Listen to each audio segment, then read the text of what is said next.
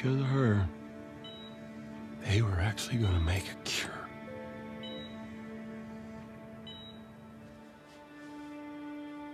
The only catch, it would kill her. Who the fuck starts a conversation like that? I just sat down. Hello, people of the internet. I have a problem. I am straight up terrible at stealth in video games. In every single video game I have ever played, I have managed to be the absolute worst at stealth. Am I impatient, or am I just plain bad at games? Well, today I am going to find out, and I'm gonna beat The Last of Us Part 2 stealth only. But before that, this video is sponsored by me. Guess what, everybody? I just published a book. It's called Little Angel, and it's a wholesome kids picture book that teaches children valuable life lessons. I know, kind of a weird place to plug my book considering the kind of videos I make on here, but I'm poor and I have nowhere else to advertise. Sorry. This is the second book that I have ever published, and I am super excited about it. So if you or someone you know has a kid between the ages of 0 to 5 and you want to get them a nice present, especially because the holidays are coming up, wink wink, then you should check out my book, Little Angel. I'll leave a link in the description. Also, if you know any kids between 6th and 8th grade, then you should also check out my other book, Zero Sympathy for Me. Also available on Amazon, and I'll put a link in the description of that as well. Yeah, I like to read kids' books. Thank you everyone for watching my little ad, and especially big thanks to anyone who actually goes out there and buys my book. I seriously appreciate it. Writing is a big passion of mine, and it means a lot to me that you guys would support me. Seriously, thank you. Not to mention, actually having some money makes it a little bit easier for me to work on videos. Shocking, I know. So by supporting my book, you are also supporting my channel, which helps me to make more videos for you. So once again, if you or someone you know is in the need of some wholesome family fun for the holidays in the form of a super cute picture book, then I suggest that you check out my book, Little Angel. Anyway, now that I'm done with that super tone-deaf product placement, let's get back to the video. Okay, so let's go over the ground rules I followed during this run. Obviously, I need to remain in stealth the whole game. As long as none of the enemies spot me, I am in the clear.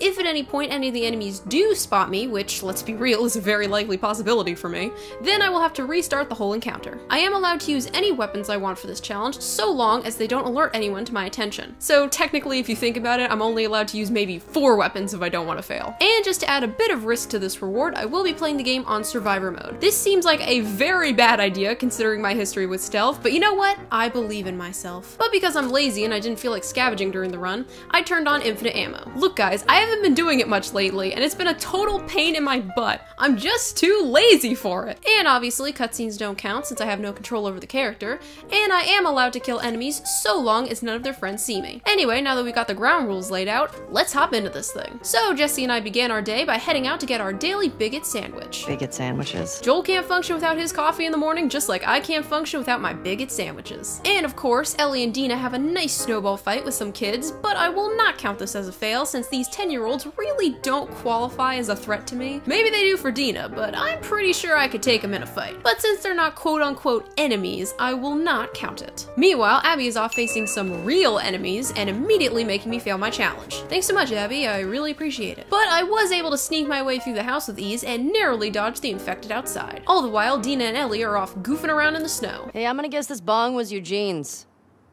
Huh. That's mine. He gave it to me. Dina! Drugs? Shame, Dina. Shame! I'm a children's author, I should know. So I am able to stealth kill the infected boy at the supermarket, but unfortunately, the second guy spots me.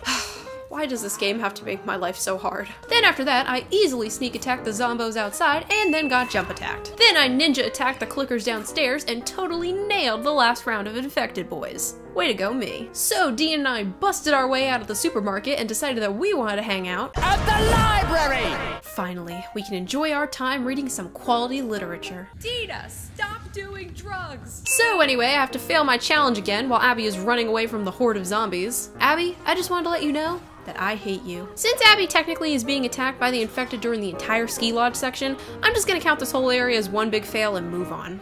Frickin' Abby. And yeah, Ellie does get spotted by the WLF jerk brains, but since it's a cutscene, I will not count it. You're gonna fucking die! Is that like a personal attack or something? And then they let Ellie go, for some reason. You idiots! Alright, time for revenge. I quietly maneuvered my way through the dome building and epically took out the guys at the courthouse. Look at me go. And since the game spawns enemies into the area to attack me in the basement fight, I am forced to fail my challenge once again. And I only found it a little aggravating. So now that we have the gas, it's time to head to the Saravina Hotel. So when handling the infected, I took the unconventional approach of sneak attacking them with bomb arrows. I was able to hide in a little corner by the front door and the dum-dums never even noticed me. Nice. And with that, we're off. I still have some of those almond things left if you're hungry. I'll eat when I'm dead. Okay, I'm dead. You got any granola? Alright, now technically you could argue that the whole school section is one big fail since the enemies know that I'm there, but I'm only gonna add a fail for the first 2 parts of the encounter since the enemies instantly know where I am. I tried it a few different times and they always run right towards me, so I'll just take the L. Then, for some reason, when I got outside, I thought it would be a good idea to shoot an explosive arrow at a group of wolves. Why? I honestly don't know. It's very stupid. So I restarted the encounter and it went much better. And the roof section was a breeze. I just hid till all the enemies left and I was golden. Getting through the town section was no problem since I basically always stealth my way through there. Unfortunately, these infected guys spotted me by the bombed area. Bum, bum, bum, bum, bum, bum, bum, bum, bum, ba-da-ba, ba-da-ba, ba-da-ba, ba-ba. Very sneaky, Alex. Very sneaky. And then we reached the TV station fight.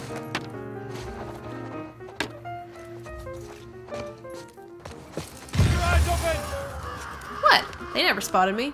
I'd say it counts. What doesn't count is the chase scene that follows. Dang it, Dina, I was doing so good. So after doing some fancy maneuvering, I was able to sneak past the first round in the sewer. I was spotted by the clicker that runs at the door, but I'm not gonna count it since I considered this a cutscene. And then after going at a snail's pace in the next area, I was able to stealth my way through the area. Of course, the Shambler did notice me while I was opening the door, so I'll be fair and add that. And basically the same thing happens in the last area. I was able to stealth my way through and then the Shambler caught me at the end. I honestly don't think there's anything I could really do about that. Oh well. And then, just to rub it in, the cutscene had to come along and make me fail once again. Curse you, cutscenes! I told you. I'm immune. Okay. You're immune? Come on. That's right, Dina. I'm immune. I am the protagonist after all. Really?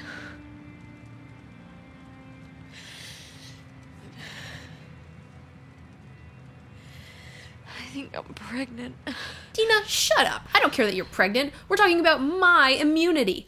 I'm the protagonist, Dina, not you. Flashback. Nothing of note happens. Moving on. End of flashback. Day 2. Anyway, after doing a few rounds of hide-and-go-seek with the WLFs, because I kept getting myself spotted like an idiot, I slyly navigated my way through the infected section with few issues. Unfortunately, I did have to fight Boris in the garage. Curse you, Boris.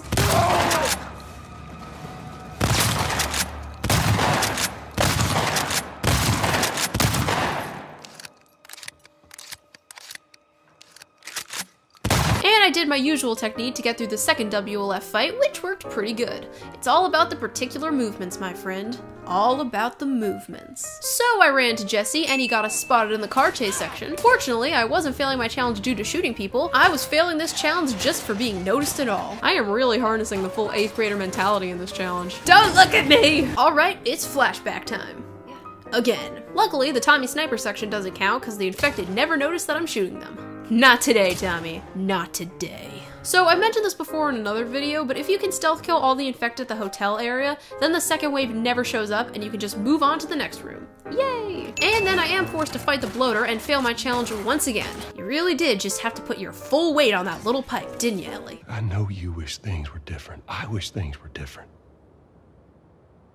But they ain't. Alright, now we have a real problem. The stalker section. The thing is, the stalkers can see me the second I enter the area, and even if I can't see them, they definitely can see me.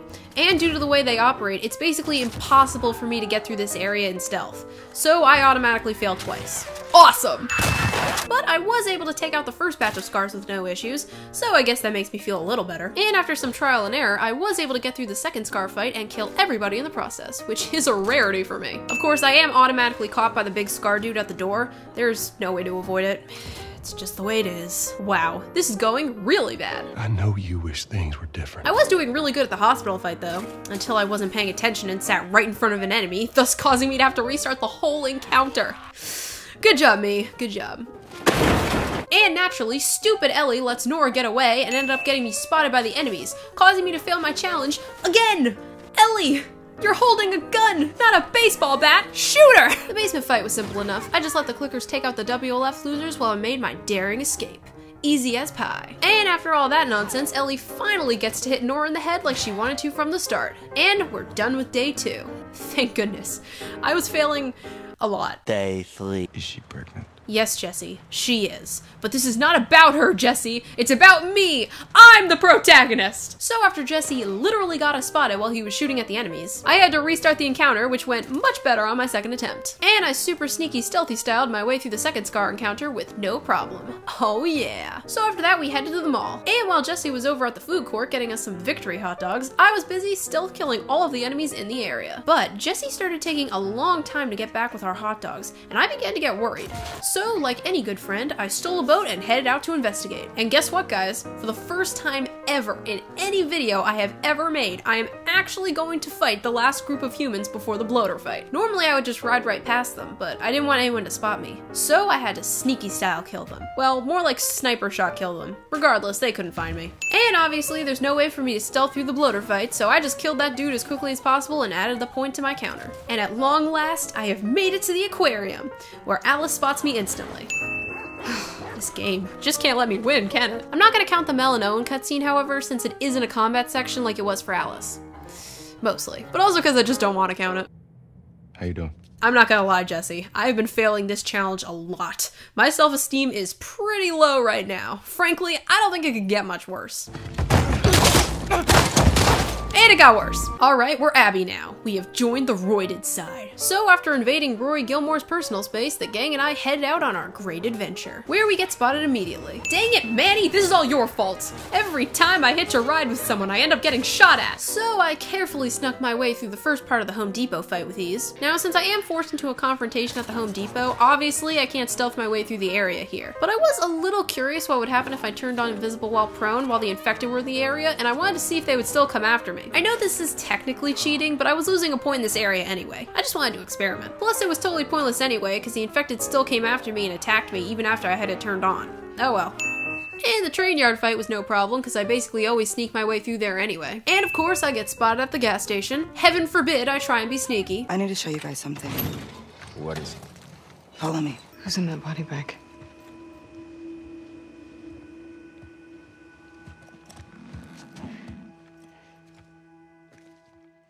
Oh my gosh! Okay, that's the last time I'm gonna mention my book. In this video, at least. Anyway, I head off to chat with grumpy old Isaac, but since Abby hates old men, she decides to bail on that noise and go after Owen, a young man. Just give it 10 years, Owen, and Abby will be trying to club you to death too. So after getting spotted by a clicker that chased me through the walls, I started to think about how this challenge had a lot more failures than I was initially expecting. After that sadness, I quietly John Wicked my way through the infected area, ninja stealthed my way through the first round of scars, as I usually do, and narrowly dodged the second wave of scars like a boss. So after Abby is forcibly put into nap time, she has a nice dream about celebrating Christmas. Aw, how in season. All I want for Christmas is justice! So I automatically fail the fight in the woods. Stupid stalkers. Ugh, I hate stalkers. In this game, and the ones that follow me home. So annoying. I also fail at the fight with the big lady, and in the woods, and at the restaurant. Wow, this is just getting embarrassing. Enough with the stalkers! Have I not suffered enough? But on the bright side, I totally nailed the boat fight. I was sneaking around there like a boss. Definitely made the last few hundred failures feel a little bit better. And then Abby goes to have a disgusting affair with Owen, just completely spitting in the face of their friend Mel. Well, fuck her then. Yeah, Dina, that's basically how the game treats Mel, if I'm being honest. Tomorrow. The shipping yard fight was a breeze. I just killed the enemies, which lured more enemies. So then I killed those enemies, which lured more enemies. And then I killed those. And now I have successfully saved the children from the murderous cult. Wow. Way to go, Abby. You did what literally any decent adult would do. What a hero. So Lev and I headed out on our amazing journey where I was once again forced to get spotted in the affected section, since as far as I could tell there's really no way to sneak my way through there. And unfortunately, it's pretty hard to sneaky style my way through the first Scar fight since Lev decided to scream in pain after getting shot, giving our position away. What a baby. You can evade detection after a while, but since the first group of Scars come running straight for you, I'll just count this as a fail. And even though the roof fight took me a couple of tries, I was eventually able to stealth my way through the area at lightning speed. Maybe it's just because I've played this game so many times, but this actually isn't going too bad. So after coming off of the high, after being able to successfully sneak my way through a fight for once, poor Abby's weak constitution couldn't take it, and she decided to throw herself off the sky bridge from pure shock. And since Abby hates me and everything I stand for, she decided to make me fail my challenge again by running headlong into Stalker Incorporated. What the hell is happening right now? But on the bright side, I was able to sneak my way down the rest of the building, no thanks to you, Lev. But at least we're at the hospital now, where Abby is arrested for the heinous crime of making me fail my challenge too many times. Thanks to these heroes, this vindictive viper is locked up and can no longer ruin my challenge. No, Nora, no! So because Nora is the worst, I am now forced to continue on with this nightmare. I mean challenge. The clicker fight was no problemo. Normally I just like to sprint my way through here because I can't detect you while they're in the other rooms, but my stealth skills were pretty on point while recording this. And now it's time for the Rat King fight. Yeah, let's just skip over that. You all know this isn't happening. You and the mini Rat King are just the bane of my existence. I just hope you know that. But we are now out of the hospital, Yara's arm is now successfully hacked off, and I am on to day 3. Things are looking up. Lev, no! Life is so cruel. So Yara and I head out to find Baphomet, I mean Lev. And I got spotted again during the Tommy sniper section with Manny. At least his rifle wasn't causing Ellie pain in this run, but he sure wasn't doing me any favors. So after Abby once again narrowly dodges facing responsibility for her actions, Yara and I are off to the Scar Island, where I will surely fail my challenge about 60 more times. And after I had to restart the first Scar encounter about 10 times because I kept getting spotted for some reason, I eventually made it through there. Yay! It really shouldn't have been that hard though. And then I easily maneuvered my way through the second Scar fight with little problems. You guys don't see a dang thing. And then we found Lev. Oh, thank God. Did she do this? Lev, I get shot and stabbed all the freaking time. A few cuts is not that bad. Cut your crying, we've got places to be. And after a lot of trial and error at the mall, I was eventually able to take out all the Scars and bust out of there. I did have to kill all the Scars and WLFs at the restaurants if I wanted to get to the horses undetected, which I did easily. And then after getting noticed by literally everybody while on horseback, I proceeded to pistol whip Lev in the back of the head and we carried on. Getting through the last encounter was by far the easiest out of today's bunch. I just used the fire, chaos, and death as a veil to disguise my attack. Thank you, Fire, Chaos, and Death. And then, after narrowly making my way out of that situation, I was once again forced to fail my challenge while I fought the big Scar dude. Curse you, Lev. Curse you and your stupid child brain. But at long last, we have made it out of there and are on our way home. Thank goodness. I have had a very long day, and I really just want to chill out right now. Oh man. Alright, time for revenge. So since Abby has to beat up Ellie here, I guess I'll count this area as a fail. Honestly, it's kind of hard for me to tell if I should count this, since I do need to sneak up behind Ellie if I want to beat her. You know what? I'm not gonna count it. Abby does need to be all sneaky, and gosh darn it, I have failed way too much in this challenge already. Sorry, Ellie. So after Ellie has a nice little flashback, I don't need your fucking help, Joel. Are you sure about that? We're back to Abby, who easily sneaks her way past some infected and then walks right into a trap. Well done, Abby. Well done. So Ellie once again wanders right into a stalker fight, making it basically impossible to sneak through the area. And trust me, I tried. I was able to stealthily sniper shot the last round of infected, so that was nice, I guess. I said I guess. And now we're at the moment that always manages to make these challenges needlessly harder. The Rattlers. The first area wasn't too bad, it was just a bit harder taking out the enemies when they have their helmets on. But I made it through okay. Mostly. The second area was a breeze. I was taking out enemies like there was no tomorrow. Not one person had the tiniest whiff of a clue that I was ever there. That's how it's done, son. And then I got spotted almost immediately in the last area. But my second attempt went much better. I love using the clickers to kill everyone. Makes my job 10 times easier. And with that, I have found Abby. It was definitely not worth it. All right, we did it, it's over. Here's my total number of failures. So in the end, am I good at stealth? Nope, not even a little. I was a fool to think I was, and I was an even bigger fool to try and change. And I'd have to say, that's a pretty good moral to end on. All right, Merry Christmas, everybody. Thanks for watching.